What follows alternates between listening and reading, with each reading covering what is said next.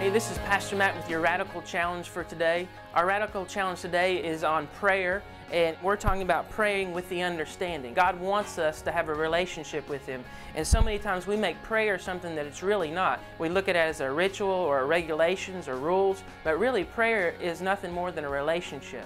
It's just like if we were to go and talk to our parents or talk to our spouse and really share with them intimate details of our life, or just to talk. We can go to God the same way and communicate with Him the same way we can with people that we love. That's the type of relationship God wants with us. Philippians chapter 4, verse 6, this is a New Living Translation.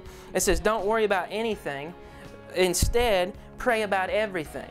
It says, "Tell God what you need and thank Him for all He's done." So God wants us to come and talk to Him about things. God wants us to pray about everything, but so many times we get worried and we get frustrated and we think, well, God doesn't want to hear about that, or God doesn't want to know my problems, or God doesn't really care about that. Friend, I just want to encourage you today, even in the Word of God, it says that God knows every sparrow that falls from the sky.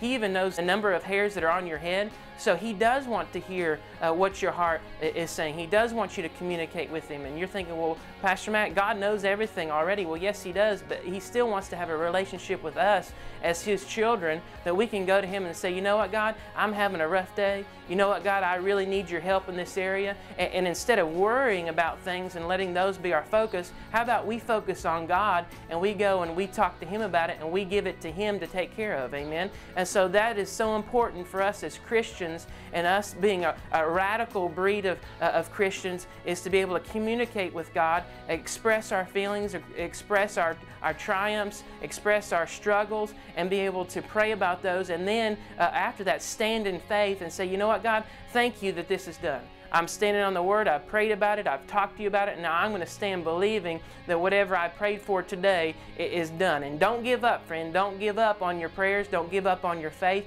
because in order to be radical, we can't be people that give up on anything, amen? So let's pray about our radical faith and about radical prayer, amen? Lord, we just thank you, Father, for the people that are watching today, God. Lord, I thank you that you do want to hear what we have to say. You care about us. You love us, God. And I just thank you, Father, that as people are watching today, they're getting a revelation that prayer is not just a ritual or a regulation or a rule, but it's a relationship, Father. And Lord, that we can come to you and we can ask anything, Father, and then we can thank you that it's done. And we thank you for that. In Jesus' name we pray.